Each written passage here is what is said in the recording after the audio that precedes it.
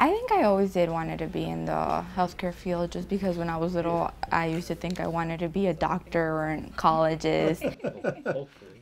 Hello, my name is Gladys Gonzalez, and I'm graduating this fall, and my major is healthcare administration. One of my favorite parts about healthcare administration is that at the end of the day, I'm going to be making a difference in people's lives. My internship here at Aurora St. was one of the best things that has ever happened, just because we got to, do a business plan and it's actually getting implemented. And it wasn't easy at first because we had never even done a business plan to begin with, but then to actually see it from the behind the scenes, I think it's a team. Brad Kruger is the vice president of Aurora St. Luke's Medical Center, and it was an amazing experience to work with him.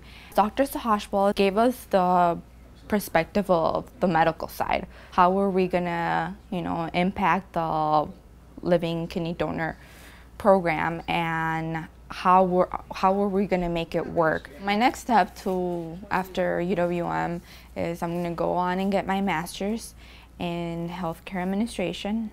And also, I will continue to work in Aurora St. Luke's. I want to make a difference, and not just make a difference, but if I'm able to save someone's life with my decision, I'm satisfied because I help somehow to save somebody's life. I'm very proud to be part of the UWM community.